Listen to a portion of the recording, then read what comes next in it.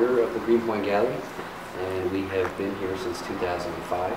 Immortality is an equation hidden in evolution. What is needed to solve this equation is the ability to separate the association of moving with toward. If you believe that this is real, this is happening, I'm here to give you permission to do whatever you want to do with yourself. If you could do anything in life, anything at all, what would it be? Responded that feeling that it was real, even if for just me, that being honest with myself and what I would really want to do is to help people. I run a nonprofit organization called the Arete Living Arts Foundation. Realized we had kind of similar values and similar goals. He has a space but no nonprofit organization. We have a nonprofit status but no space to work with, so it seemed like a good partnership. Sean and I had this studio in Dumbo. I was working for this guy, and he decided to expand his vision of the space and said, just instead of you just working here, do you know other artists who would be interested to come here too? This was the phoenix that came from the ashes of that experience, I think, for sure. What I like about it is a lot of what's going on in the arts and what is sustainable in the arts is sort of a little upper crust. You know, what he's doing here is really ground level, you know, working with artists in the streets and helping them make that first step into actually having a career.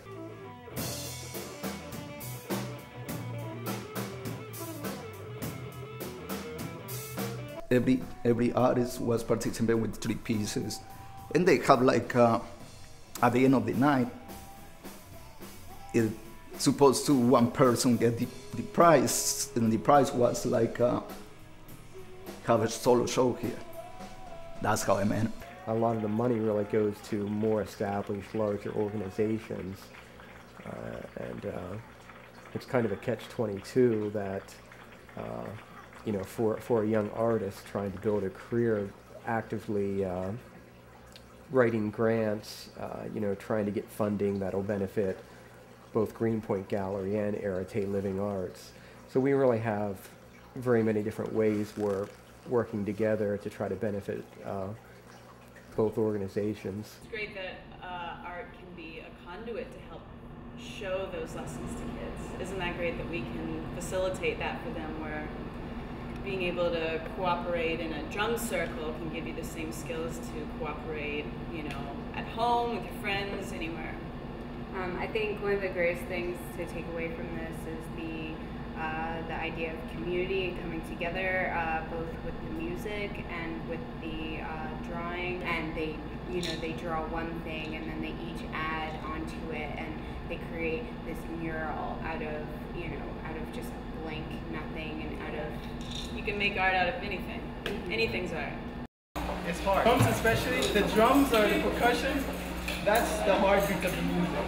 So if you ever lose track of what the idea of percussions or beating drums is about, just listen to someone's heart, or try and listen to your own heart. Include multi-generational art. We can learn so much from the kids as they can learn from us, and they're also their energy and creativity is so inspirational to, you know, people like us that are trying to incorporate that into our work as well. The fact that they were able to remind us that of being ourselves and being free. The fact that they were playing those instruments, those buckets, and everything that was here, whatever available to them, with such passion and with no worries. They remind us that we should just be ourselves and be pure at heart. Incredibly rewarding, because I mean, some of these kids today were saying, you know, that was the best thing that we've done, you know, so far being at this camp, and that, knowing that just makes you feel like you're really doing something great and that you made an impact, and they're going to remember this day.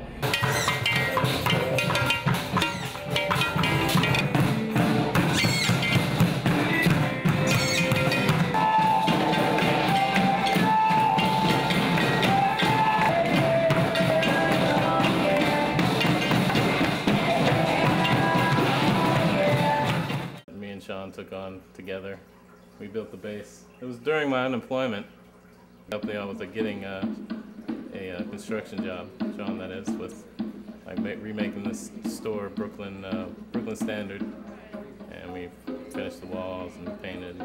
I got paid conduit. It's more of like it's more of a party. Like it's more of a sort of social gathering, and it I feel like it's a lot less formal and intimidating than your sort of traditional gallery or art space. For this gallery, they were having a show. You get to be around people, like-minded people who are all, working. Younger people who are trying to put their stuff out there. Up until Christmas Day, he practically forced me to get on a plane.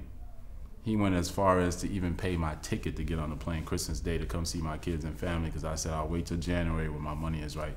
I think this documentary really captures, in essence, the diversity of work that is produced within this space. Like, it's not just an artist's space, it's also a space for actors to come and perform plays. It's a place for bands to come and get gigs in so they can get further exposure. It's a space for different events to actually like try and figure out what they're gonna do for bigger events. Like, it's really just a very diverse and very forward-thinking space. That's what it's all about. This is one of them good days, you know?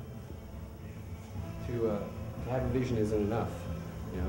It's really to have a vision and put the muscle and the sweat, the tears and the blood behind it. It's to pull with all your might and all your force, everything that you dream about, into the world of concept, into the physical world of reality, the material, pull it into the material world. I try to impart to them that I'm doing it, I'm living my own version of the dream. And it's possible for them too, because this is the evidence. We're standing in it, we're swimming in it.